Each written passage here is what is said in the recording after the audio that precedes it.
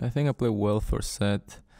I had good chances, but in an important moment when I need to serve for the match, I didn't make it.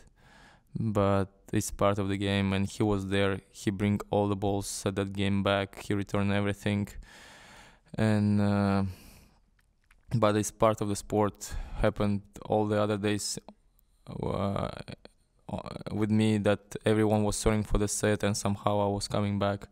Today happened with Stefanos that I was serving with him for the set, and he come back. So this is part of a sport. And then after the first set, he started to play really well. I don't know, he was playing really good today, I think. And in my case, I was playing not bad, and some little mistakes, but after the first set he started to play really good. I can be only grateful for the last couple of weeks, all the matches that I've been here, that I did one more quarterfinal, especially being almost out of the tournament in the first round. So I can be only grateful and nothing much to say. There's so many things that I need to work on, so many things that I need to improve.